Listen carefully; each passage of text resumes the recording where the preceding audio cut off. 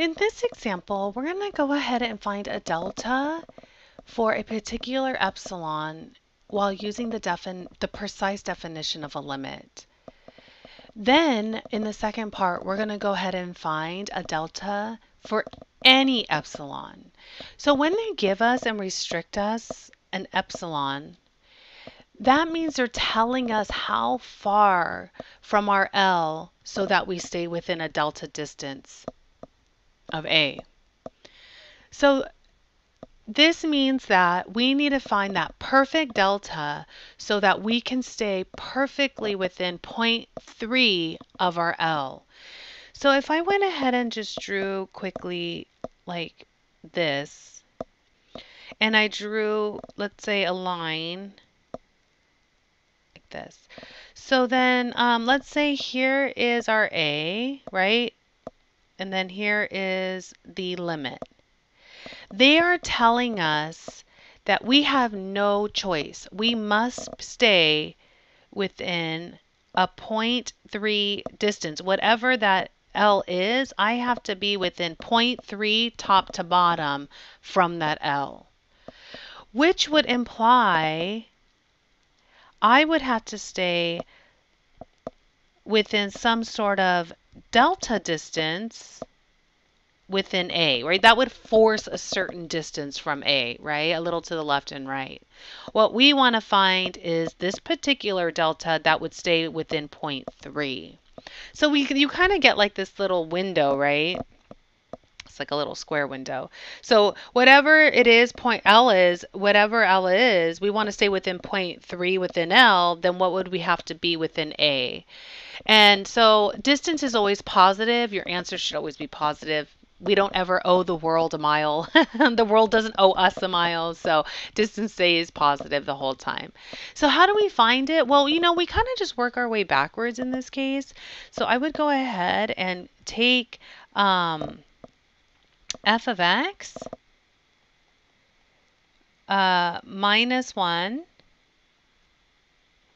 less than 0.3 and kind of work our way backwards. I would go ahead and put in what f of x is, which is 2x plus 5.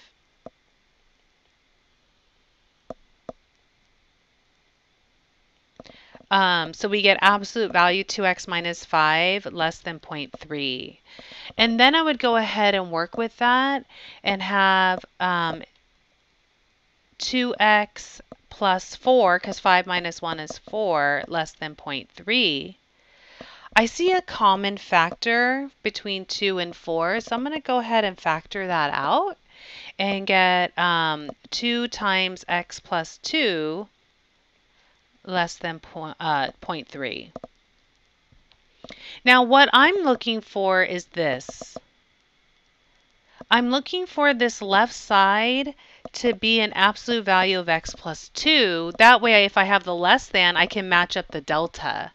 So notice here I got x plus 2 by just like simplifying what that little expression was inside the absolute value.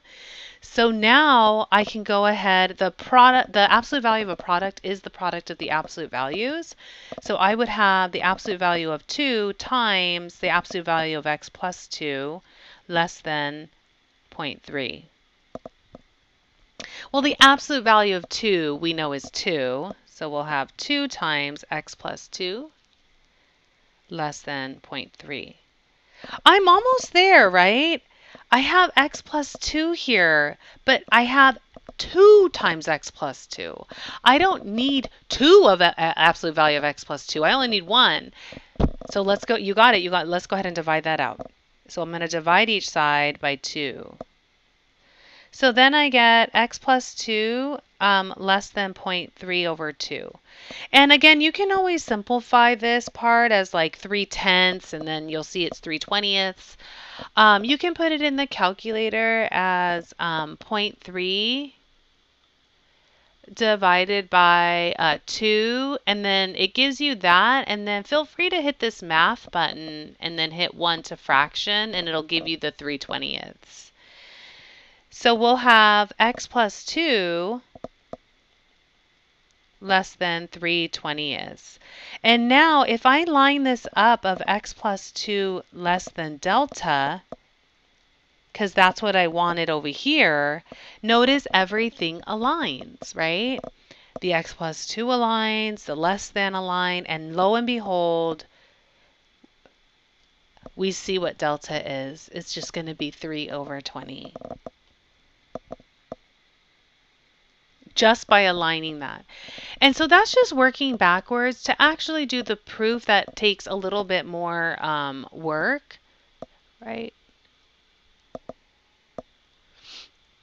So this means that the second part is going to be a general one. So now instead of being within 0.3 distance of L, I now will be epsilon distance within L. So what distance do I have to be within A to be an epsilon distance within L? And I'll say that again. I'm asking now, what distance do I have to be within A to be within an epsilon distance of L?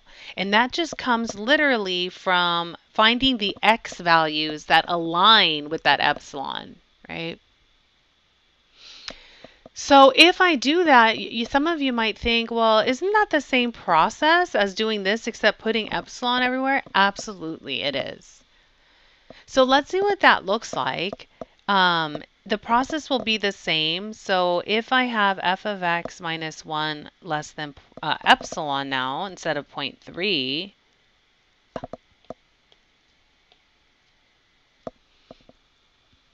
I'm going to go ahead and go through this pretty quickly because it's just a kind of a repeat, right? 2x plus 5 minus 1 less than epsilon. Then I get the 2x plus 4 as I did before. I factored out the 2. Right? And I know the absolute value of a product is the product of the absolute values. So I know this 2 is going to come out, and I'm going to have absolute value of x plus 2 less than epsilon. And notice I'm still going to divide by that coefficient. So I get epsilon over 2. And now if I line it up like I did before, right, I'm going to see now, I see the x plus 2's line up. I see the less thans line up. And sure enough, I see this delta is going to be epsilon over 2. This means that if I want to be within an epsilon of L, I have to be within a epsilon over 2 distance within A, if my function was 2x plus 5. All right, I hope this helps.